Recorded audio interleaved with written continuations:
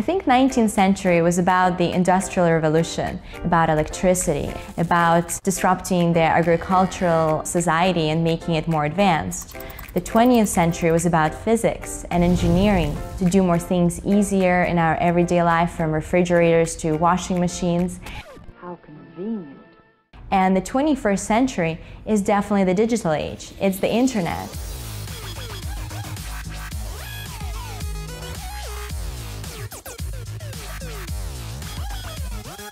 Even if you want to become a race car driver or play baseball or build a house, and all of these things have been turned upside down by software.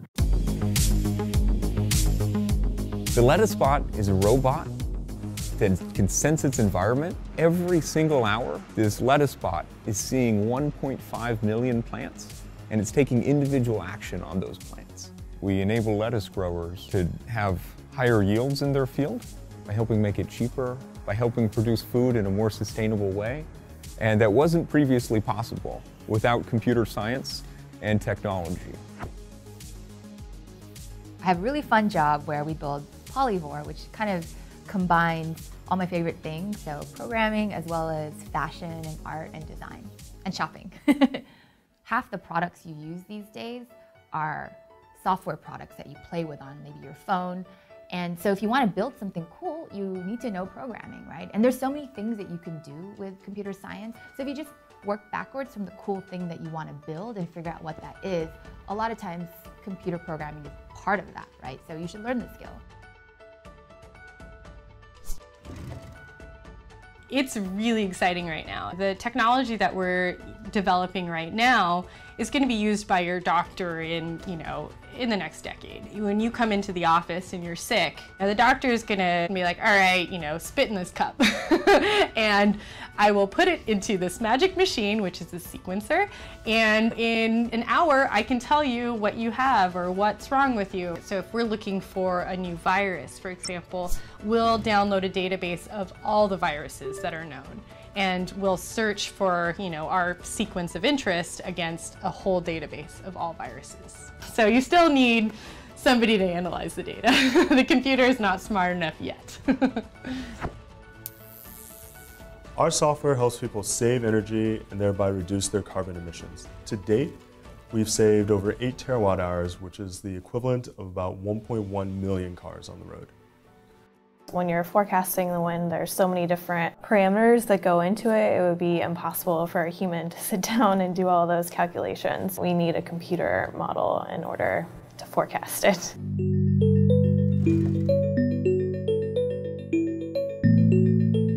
I write software which scans images, looking for bad images that we know are illegal. I work very closely with organizations like the National Center for Missing Children.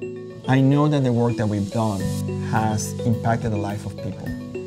And I feel very strongly about it because there's a lot of social problems right now that could really leverage the use of technology. It's a lot about empowering the people who are there helping the world by giving them the tools to be able to do better. That's something that we can do right now, and the tools available are huge.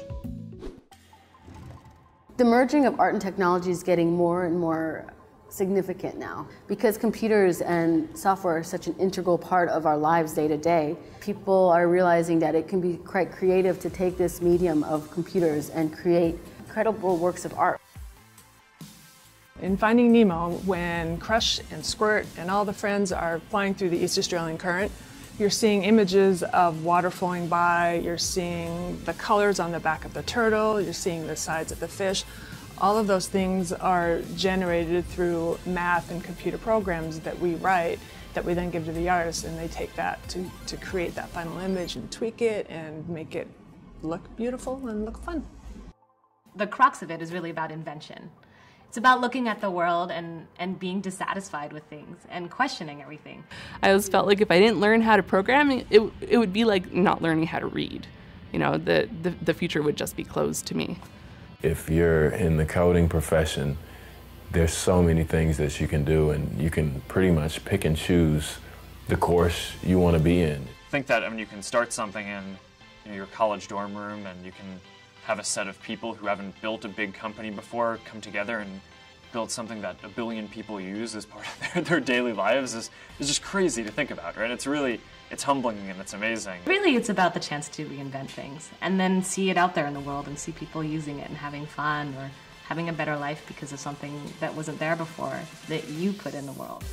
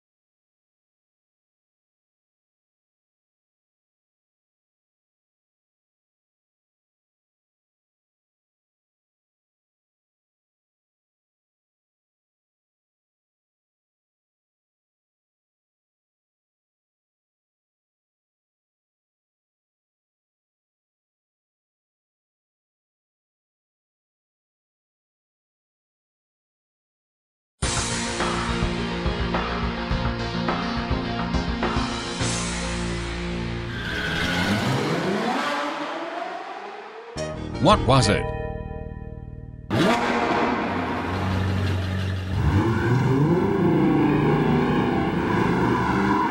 Play the robot Altino.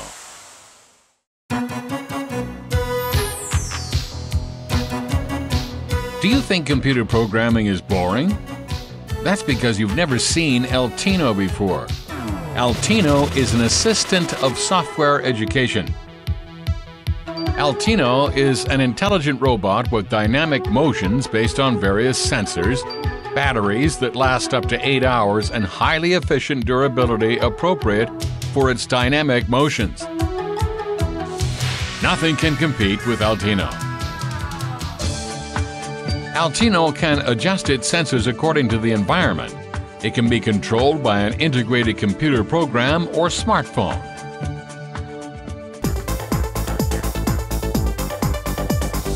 Learn how to code if you want to communicate with the robot.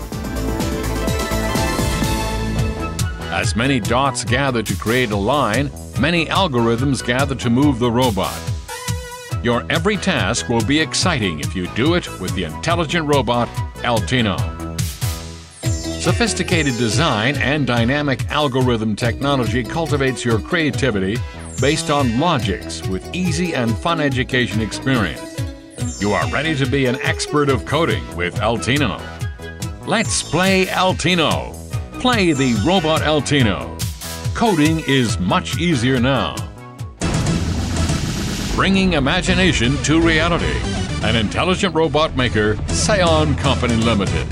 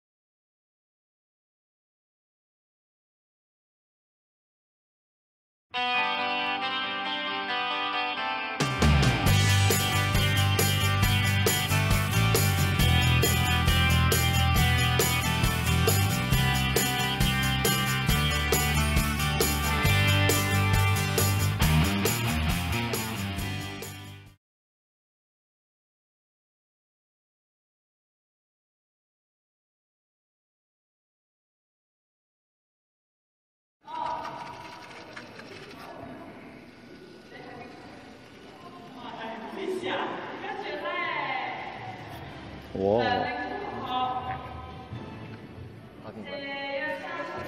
몰라, 나 몰라.